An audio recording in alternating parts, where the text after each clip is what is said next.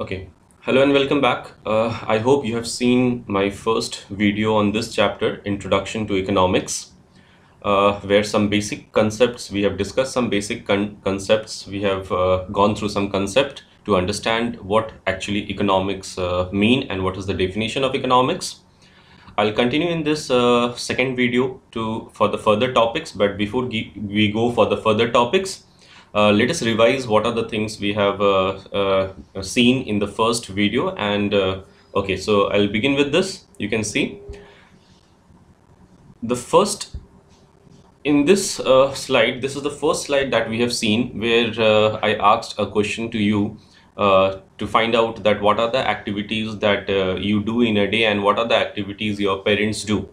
And then we have gone through one of a very important topic here to understand the difference between economic activity and non-economic activity. As I told, economic activity are those activity which is related to money, against which money is earned, whereas non-economic activities are those for which no money is earned, but these type of activities are done for self-satisfaction or for pleasure. Some more examples we have seen. I hope you remember this was the third slide that I have shown you in my first video, where some examples of economic activity, whereas some examples of non-economic activity we have discussed, like attending marriage ceremony and religious activity, charitable activity. So these all comes under non-economic activity, whereas production, consumption, distribution comes under economic activity. Okay, so this was another slide that I have shown, and here I have asked you to this was your home task, where I asked you to find out which one of these are economic activity and which one of these are non-economic activity. Okay. Okay, let us quickly go through. This was the another slide that we have seen, where I was trying to explain you the meaning of the word economics and from where does the word economics has derived. One important question that comes in examination is that from where does the word economics has derived. So it is derived from the Greek word oikonomos, which means household management. And the fourth definition you can see here, we have discussed two definitions so far, and today we are going to discuss about scarcity definition and growth definition of economics. After this, we have seen, I have skipped this, we have seen this slide where wealth definition that was given by Adam Smith. We have gone through this definition. Then its features of wealth definitions, and then criticism of the wealth definition. Similarly, welfare definition was given by Alfred Marshall. We have also gone through this definition. We have seen what are its features and what are its criticism. In criticism, we have discussed that Alfred Marshall has forgot to talk about non-material good. He has not talked about the service of a teacher, doctor, that also increase the human welfare. The third point, okay, for today's lesson, what is important for us to understand the third criticism that is put forward against the Alfred Marshall definition. If you look into the third criticism, then it is told that Alfred Marshall definition does not show any relation between ends and square mean. This is actually, we will go into the next topic to find out that what is this criticism is. Okay, so let us continue from here. You can see in this slide, the third definition of economics is given by Professor Lionel Robin, and this definition of economics is known as scarcity definition of economics. So let me first read the definition so that we can understand and we can go through the definition in a better way.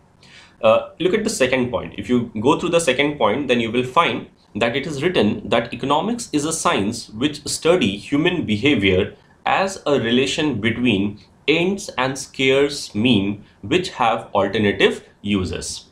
There are many important keywords that is there in this definitions, and we will go through each and every keyword separately. So let me just point out the important keywords. You can see here, according to Lionel Robin, he is telling that economics is that science that study human behavior. So this is the first keyword that we are getting in this definition, that is human behavior. Second, he is telling that economics is a science that study the relation between ends and scarce mean? I hope you remember I told the word end here does not mean the in general. The word end here means unlimited human wants. I told you what is human wants and why we say that the human wants are unlimited. So okay, we will come to this point afterward again in much detail. So this is the second important keywords which we find here, that is the relation between ends and scarce mean. And the third important keyword in this definition is alternative uses. So he is also saying that the resources that is available on the earth which fulfill the need of the people have alternative uses. It can be put to several use. So we'll come one by one. We'll go through each and every keyword and we'll try to understand the definition first, and then we'll go for some more criticism of this definition. Okay, so let us go through the features first. You can see in this slide the three features I have pointed out, and we have two more features of this definition in the next slide. We'll go through this, but let us first go through this slide to understand the important features of Robinson definition of economics. The first important keyword is unlimited want. Robinson in his definition is talking about unlimited human want. That is, of course, a very common behavior of human being. Human beings or individual have unlimited want. We have unlimited wants. Our want never satisfy, and this is the reason that why economy is running and why day by day the innovations are going on and the goods and the new type of good is produced because it is demanded in the economy. If I read this point and then if I explain, I hope it will be much better for all of us. The point say the word end here implies that human wants are unlimited. We possibly cannot satisfy them all. If one is satisfied, other crops up. Therefore, man is forced to select most urgent want first and less urgent want later on. So basically, what is the point? The point is, if I explain this with the help of an example, I hope it will be good for all of us. See, throughout the life, there are many things that we want, and when we fulfill one of our want, the another desire of us comes up. So that is why we say that the human wants are unlimited. If one is satisfied, there is a demand for something else. So like for example, when a person want to have, there are various things that we want to have in our life. If I'm talking about economic goods, then in order to enjoy a luxurious life, we demand for a good house, we demand for a car, we demand for many other luxurious commodities. During the summer, we desire to have an air condition so that we can live comfortably.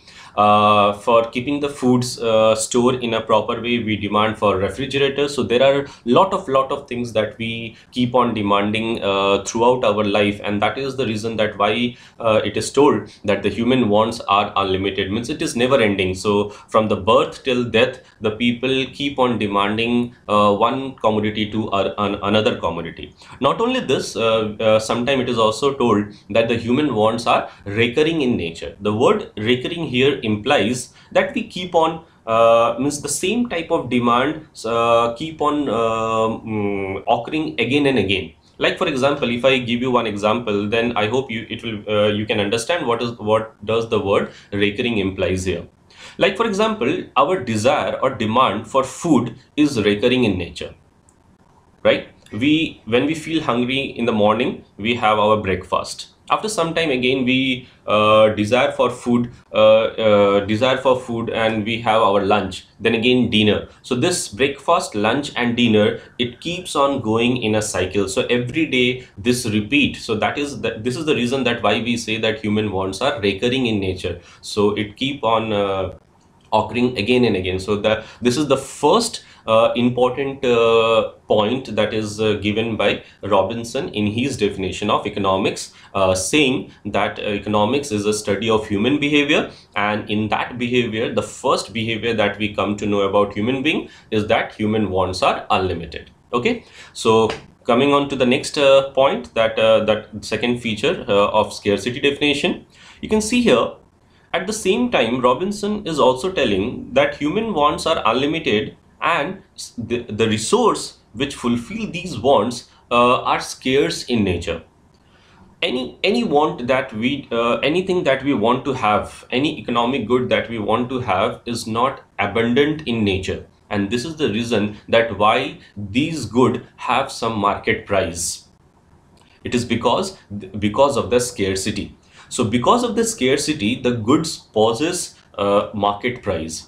So that is what we are talking here. In this point we are telling that the resource is very scarce in nature, and that resource is not sufficient enough to fulfill all our demand, and therefore we have to make a list of the urgency and the less urgent want. You can look here in the first point. It is told that we have to select the most urgent want first and the less urgent want later on, and that is the reason. Suppose if I give you one example, you can look here also first before I give you the example, that money income required for satisfaction of want of an individual is limited.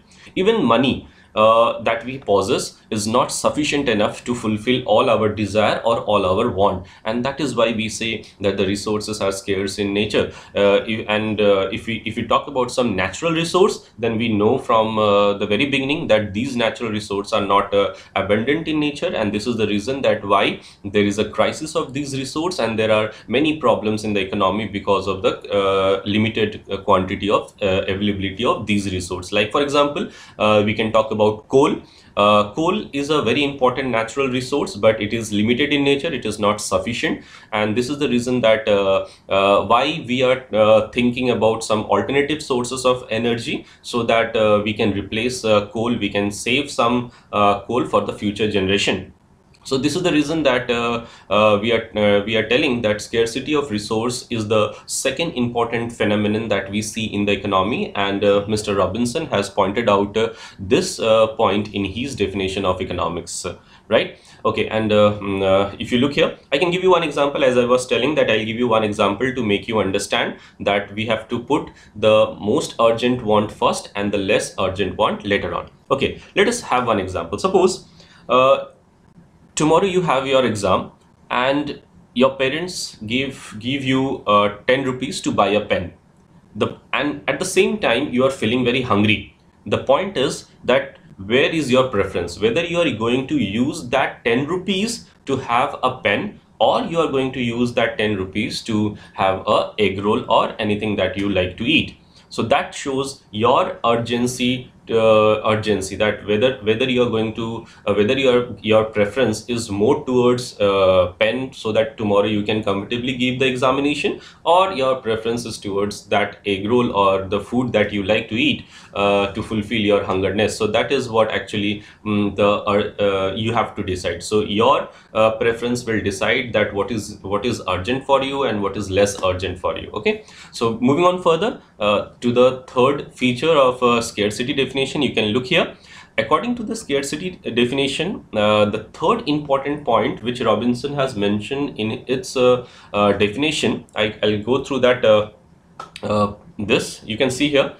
In this definition, he is telling that the resources are scarce, and at the same time these resources have alternative use. What does it mean? It simply means that the resource which is available in the economy can be put to several use, and therefore we have to think that what is the use in which I have to put the resource first. For example, suppose let us take one example. You can look here. Example, I have taken an example where I have taken example of a coal, and we are giving the examples, and I am giving you the examples like this, that coal can be put to several uses. We know this. It can be used in furnace, in a factory. It can be used for running trains. In early days, trains used to run with the help of by burning a coal. Coal can be used for generating electricity, and at the same time coal can be used for cooking purpose. But the point is that where to use. Once the coal is used in a factory, it cannot be used for these three purpose. Similarly, if we use the coal for cooking purpose, we cannot use the coal for generating electricity and also in a factory. So therefore it is up to us that how to use the resource, because resource one used for one particular work cannot be used for another work. So that is what actually Mr. Robinson is talking about. He is telling that resources are scarce, and at the same time the resources have alternative use. So it is us who decide where to use the resource so that the welfare of the human being can be increased. So these are the three important features of scarcity definition. We have two more important features, and I'll show you this in my next slide. You can see here, these are the two more features where it is told efficient use of scarce resource.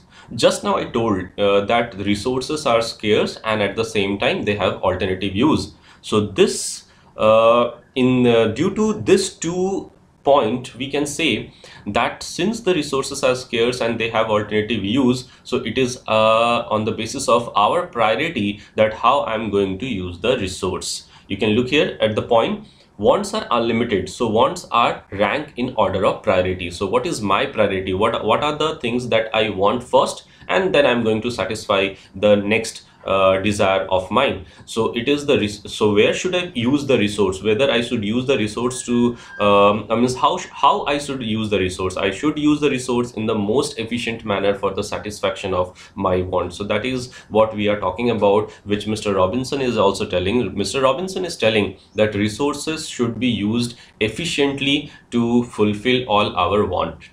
Like if I give you one example, I hope then this point will much more clear to all of us. Like for example, like take us let us take a real life example. Human beings are also a kind of a resource, because we as a teacher, we are also a resource to you, because we are fulfilling your desire for knowledge. So whenever when you desire for knowledge, we as a teacher, with our knowledge, we fulfill your desire for knowledge. So I teach economics, and suppose for example, if I have given a class of biology, then what we find that it is very difficult for me to teach biology than economics, because I have been mastered in economics, not in biology. So my specialization is economics, not biology. So therefore, if I being used for taking classes of biology, then the class will not be so efficient or something like this. So therefore, we say that resources should be used in a most efficient manner, right? And finally, coming on to the last point, that is the last feature of Robinson definition. You can see here it is written science of choice. Let me read this point so that we can understand the point in a much better way.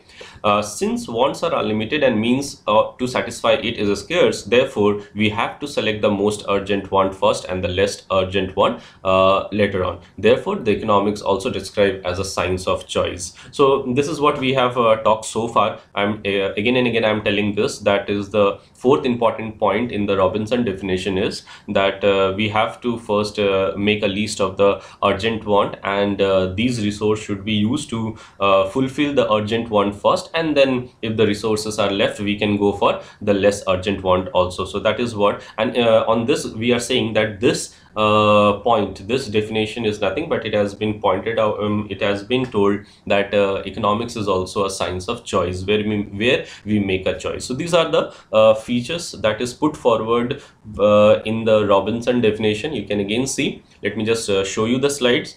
It is told that first, economics is a science that study human behavior. So this is the first important keyword we have discussed. In human behavior, I told that unlimited human want is being discussed.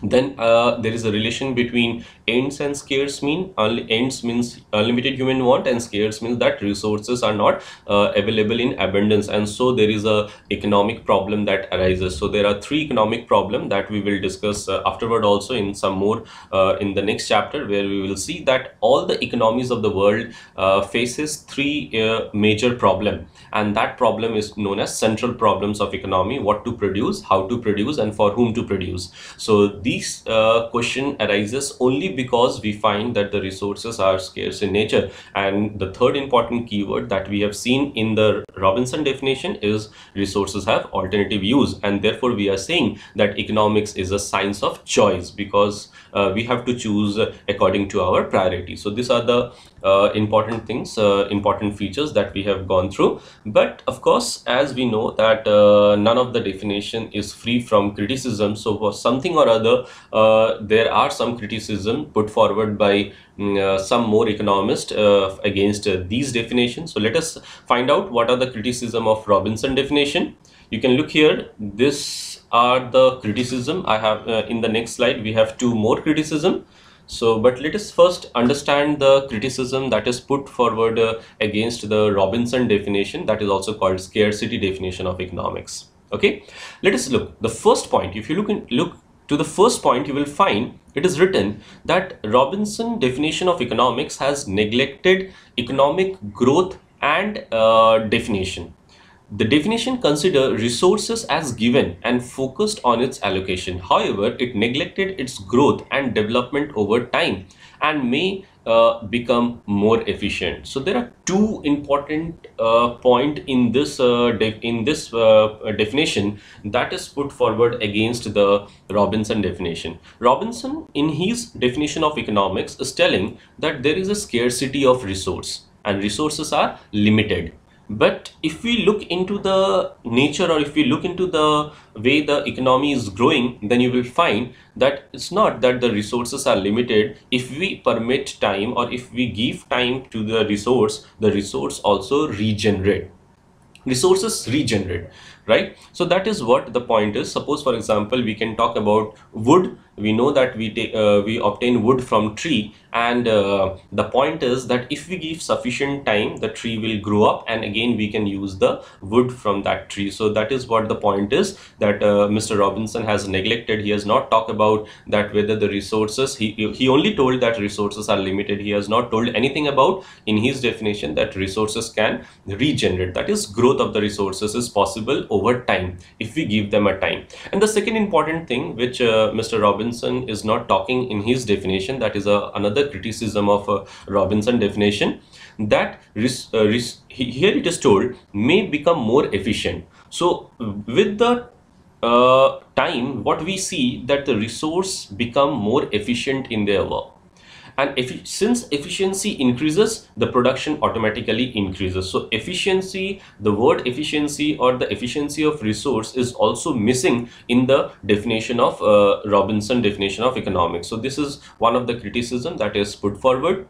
Let us go for the second criticism, that why we criticize the Robinson definition. It is told that Robinson definition of economics is contradictory in nature.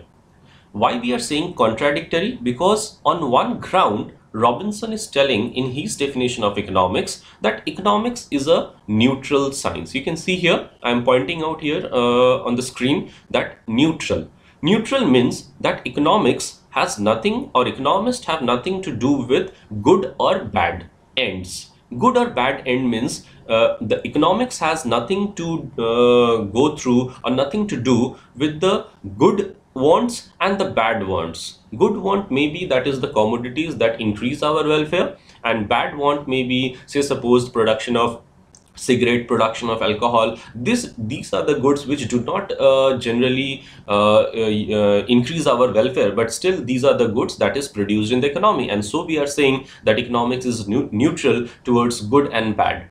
But on the other end, Robinson is again telling that we have to make choice. We have to make choice how to use the resource, so that our urgent want is fulfilled first and the less urgent want is fulfilled later on. So therefore, he is again saying that economics is a science of choice. You can see I'm pointing out on this slide that economics is a science of choice. So basically, he is contradicting in his definition by one time telling that economics is a neutral, nothing to do with good and bad, but at the same time he is telling that economics is a science of choice. So science of choice means we have to therefore we have to put a priority that what are the wants that I want to fulfill first and what are the wants I want to fulfill later on. So therefore, this definition of Robinson is little bit contradictory with himself. Okay, coming on to the third criticism, you can look here. That is the third criticism of the scarcity definition is put forward, and it is being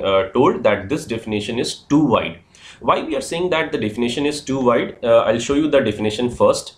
If you see the definition, I hope you can now understand that why we are saying that this definition is too wide, because in his definition, he's telling that economics is a science which study human behavior. So he is telling that human behavior means I am considering all types of human in an economy, all types. So he's not particularly mentioning that which type of human being we are talking about. So this is what actually, so this is the slide. So see, I'll read this point. According to him, economics is the study of all human activity.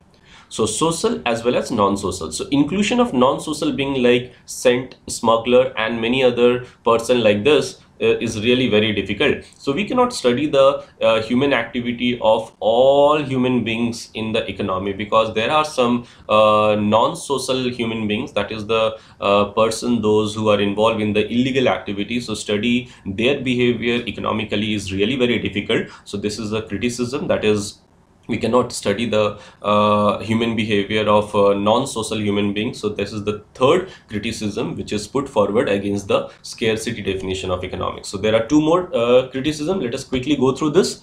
That is called problem of abundance. Problem of abundance means simply because Robinson is again and again telling that due to the scarcity of resource, all the central problems of the economy arises, that what to produce, how to produce and for whom to produce, right? Sorry.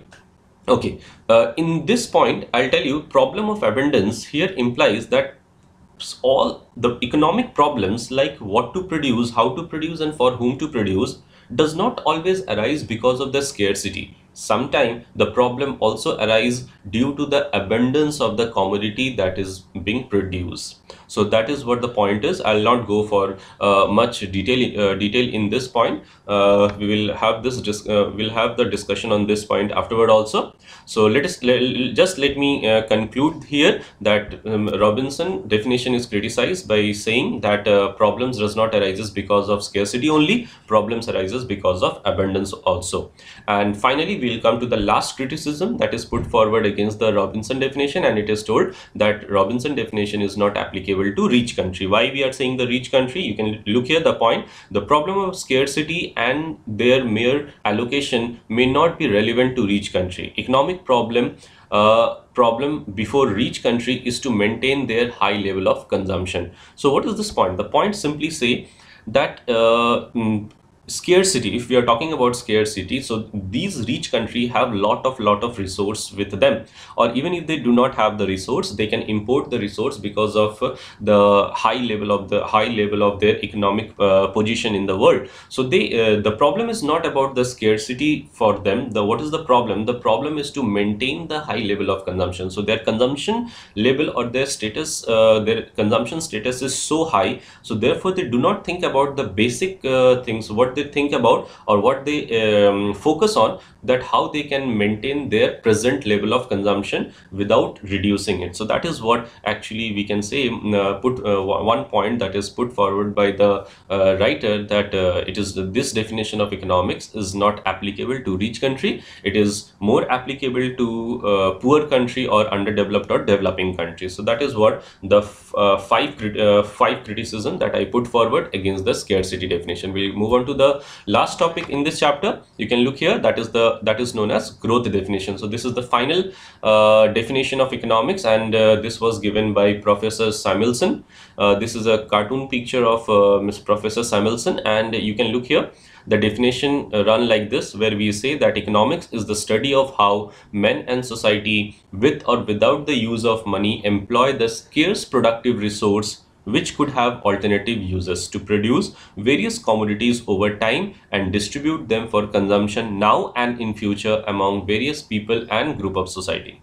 right? So this is quite a big definition of economics, but this definition of economics has been supported by many economists, and it covers almost all type of necessity that was needed in the needed to define what actually economics is. So you can look here, there are some point that we have already discussed. I'll point it out. So it is told that economics is the study how men and society, so we are talking about human behavior, and at the same time we are talking about the entire society, how they are using the resource. We are talking about the scarce productive resource, that is the resources are scarce, and how the people and the society are using this resource that have alternative uses. I hope we have also gone through this point called alternative uses in the Robinson definition, so that society can produce commodities over time. Over time means that is for the present and also for the future. So Mr. Robinson is also talking about sustainable development, or I may say that is the production in the present and the future time,